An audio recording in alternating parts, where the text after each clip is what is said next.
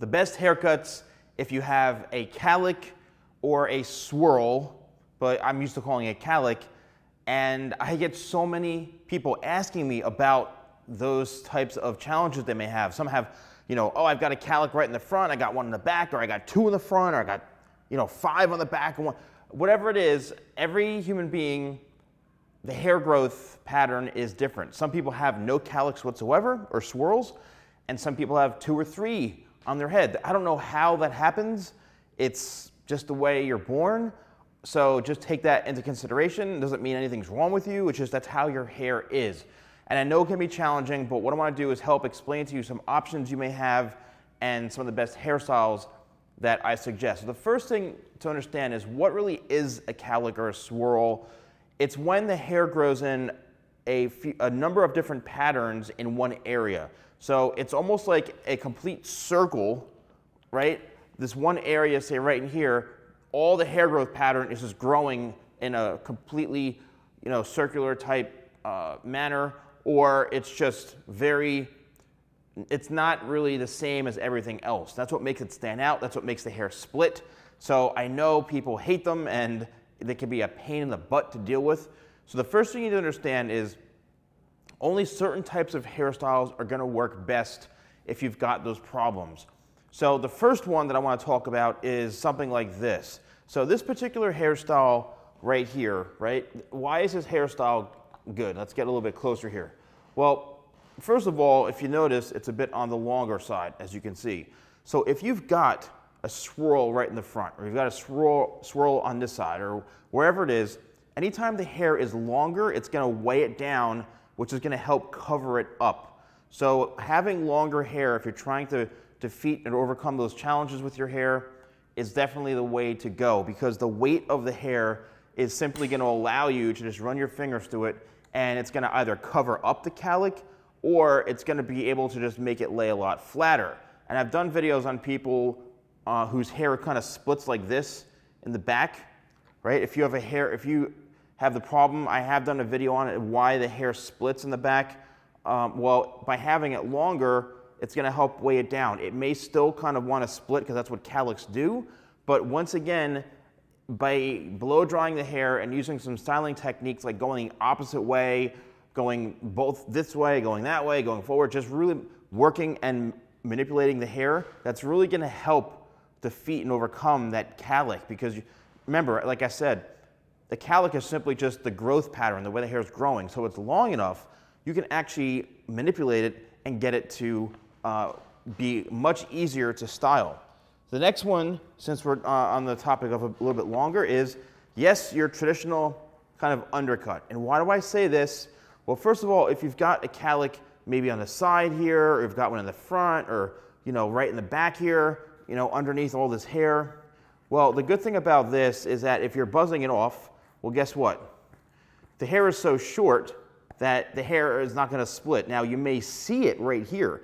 I've seen a lot of scenarios where you can actually see the cowlick, and people are like, oh, am I going bald? Am I losing my hair? No, it's just because the hair growth pattern is going all over the place, and that's what makes it look a little bit off. But if you have the hair longer like this and slightly layered, but once again, we're going with the weight factor of having the hair longer so it's heavier, which allows you to cover up the cowlick, and the hair is not going to be sticking up in 18 different directions.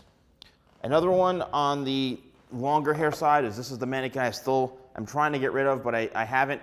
And as you can see through here, it's kind of the almost very, very traditional e-boy type haircut.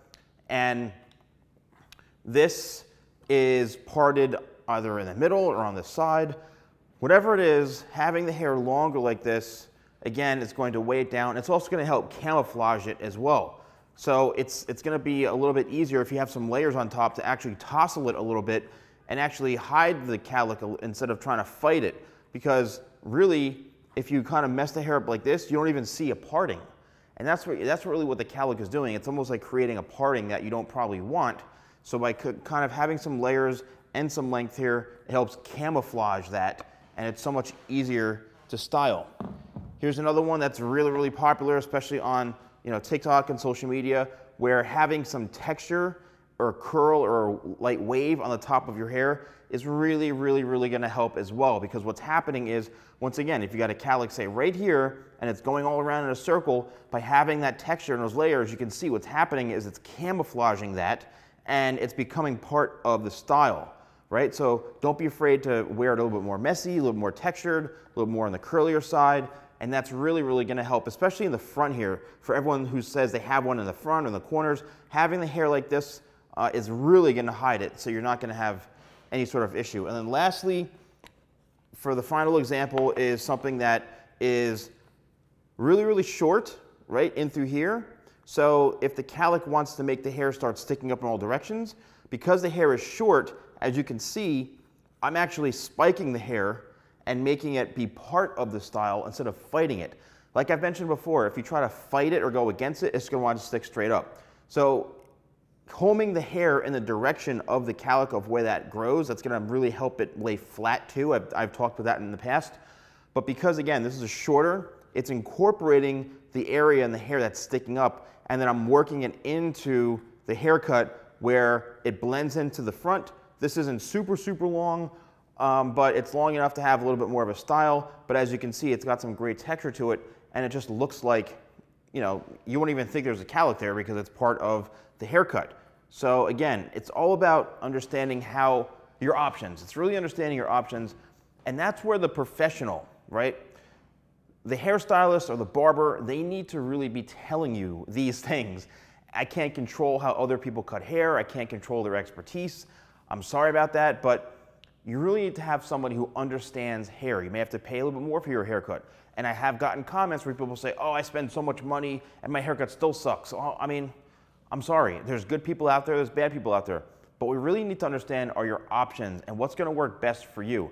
If you don't want long hair, but you still are having issues with the cowlick, well, guess what? You may never overcome them. Maybe it's time to just shave your head really short, or if you don't want really long hair and you want to keep it short, then that's cool. So hopefully this video really helped you understand the different types of options there are when it comes to taking on these cowlicks and these swirls, so you can have an easier time styling your hair. Thank you all so much for watching. Don't forget to like, comment, and subscribe, and I'll see you next time for more videos with a Salon Guy.